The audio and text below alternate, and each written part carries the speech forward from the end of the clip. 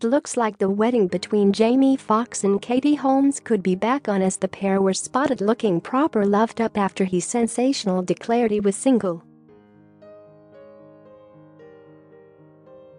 Hopeless romantics saw their hearts torn to pieces back in February when 51-year-old Jamie reportedly told guests at an Oscars party that he was single.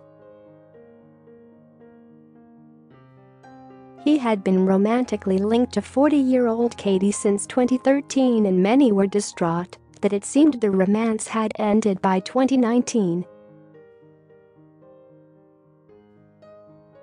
But now it looks like the pair are firmly back on, as they have been spied out and about looking blissfully happy together. Katie Holmes and Jamie Foxx were spotted taking a romantic stroll by Central Park right before the couple visit the Metropolitan Museum of Art in New York City, an eyewitness revealed after the pair were spied in the Big Apple on Tuesday. Katie was showing Jamie this city. While they walk around, the couple were trying to be discreet, but people were so happy to see them, the source added. The pair were wrapped up in winter coats, knitted hats and hiding behind sunglasses as they skipped around the city together in chilly weather.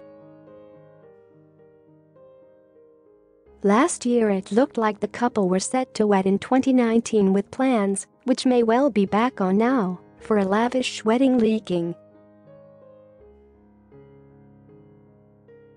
Last December, sources suggested they would host a gala wedding and invite A-list pals such as Beyoncé and Jennifer Lopez and supermodel Heidi Klum. According to Closer magazine, a friend of the couple said it would be one of the biggest showbiz bashes of the year, with Katie's 12-year-old daughter Suri Cruise performing maid of honor duties. Suri is Katie's best friend, the source said, adding, "So while it may seem unconventional to make her daughter maid of honor, she said it was most fitting to have her by her side when she ties the knot." Read More Showbiz editor's picks.